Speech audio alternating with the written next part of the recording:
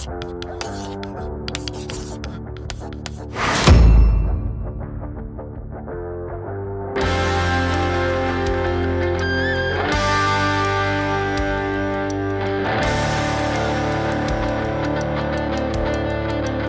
guys, let's talk bar muscle ups. The ring muscle up is easier because we have the space to get through. We can play around with a few different progressions. The bar muscle up is more difficult because we've got to come around the bar. We've got to clear that object which is in the way, which means we can't just pull straight up and push our chest through. You'll see some people doing muscle ups in your commercial gym where you've got the handles on the pull-up machine and it's a bar muscle up, but you've still got the benefit of the ring. Like it's a faux bar muscle up, but you've still got that space. Whereas this is like the more of a pure one. We're going to look at the strict bar muscle up rather than the CrossFit version, so we're not looking for any kind of like kip movement, we're looking for a straight clean line as much as possible. And because of that, to keep it strict, you have to get explosive and you've got to pull high, hard and fast. The CrossFit kip is useful because it allows you to conserve energy because you're using momentum and a whipping movement to get the height with the hips to the bar, and then you can transition over. So it doesn't take as much shoulder strength, which in a workout volume environment where you're doing more work is great because you can do more without taking as much capacity out of the shoulders. So this is different variation. There's nothing wrong or right about either of them. They're just different ways of moving.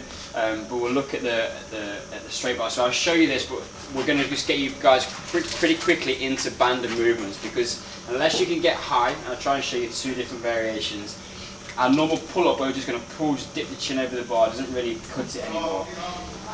It's a power-based movement, power being force multiplied by velocity, so we need those two things to be able to do it well.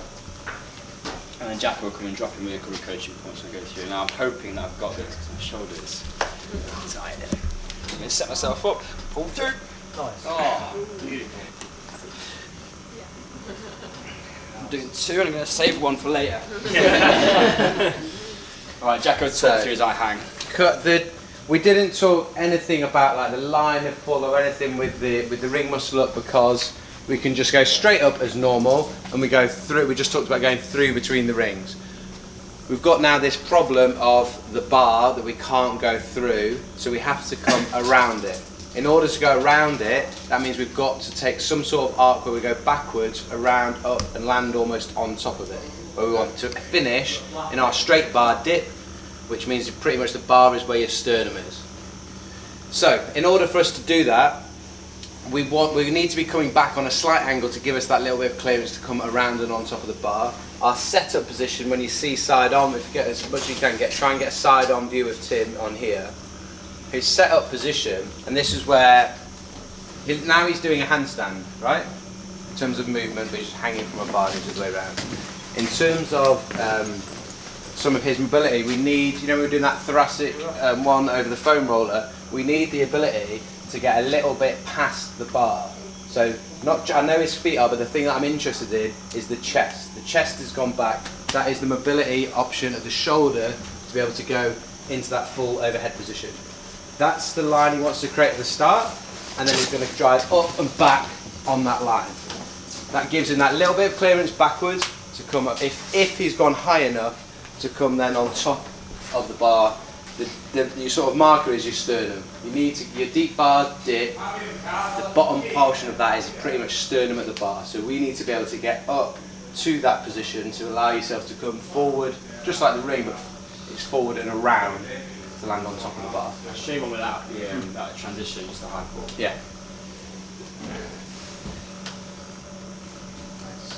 Yeah, so it's that first set position sets an angle that allows you to drive on that same angle. If I just, anyone that's, I remember the day when we were trying to do muscle ups and you haven't gone through that process and figured that out, where we do a nice pull up, he gets here and you're like, how? Get up any further, because you're used to just doing this vertical pull, where it's a slight angle in to here, drive up, and slightly back. Not back to a front lever, just slightly back. And then we can transition over. Yeah? So, yeah, I don't think not really. No, we can talk about, I was going to talk about strength development later, we could do that, yeah. So to allow us to feel this whole thing and do the whole thing, it's great to use the band. Who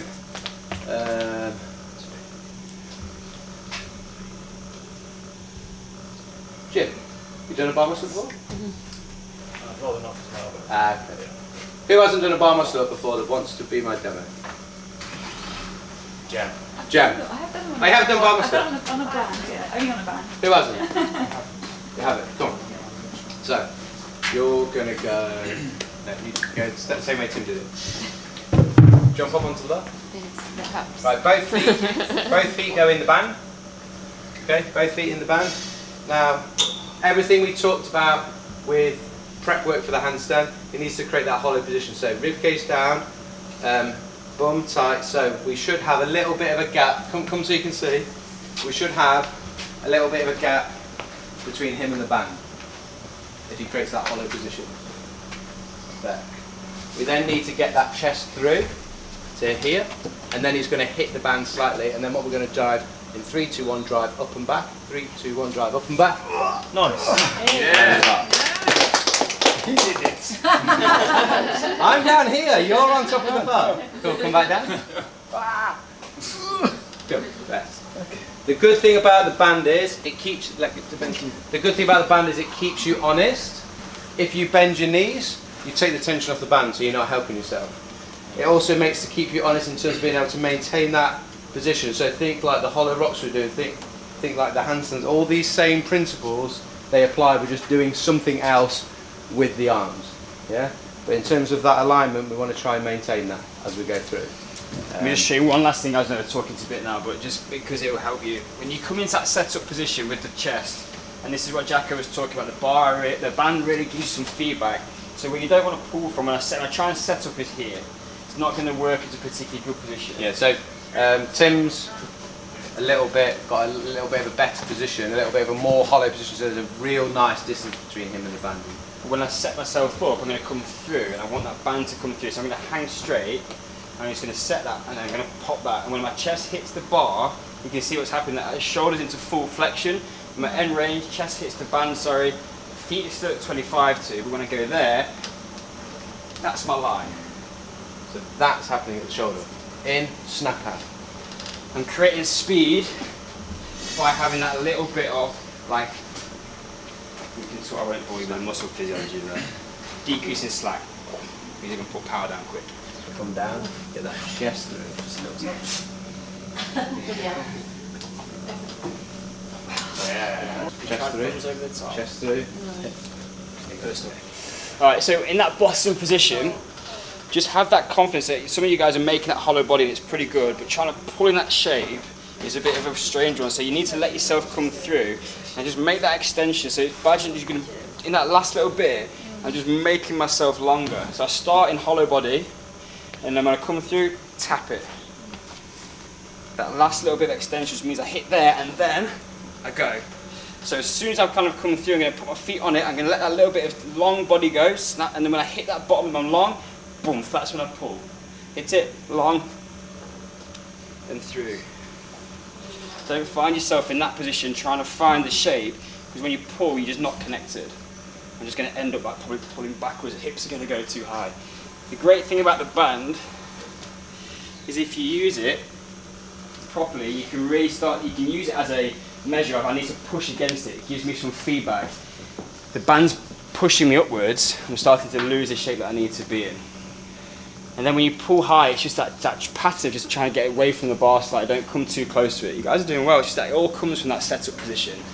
Creating the right line, and try as much as possible not to allow that to pop. It goes back to what we said all weekend about lat length. If we're tight overhead, if the lats are short, I'm going to go into my overhead position, it's going to win. If it's short and tight. So I'm going to end up in this bottom shape.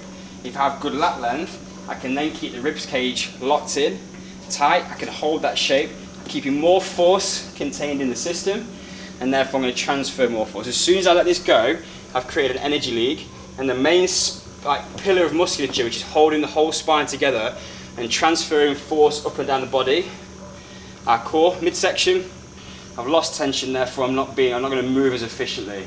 So keeping tight, straight and strong is the real key to a strict muscle up, and then you being able to do that through a high pull position.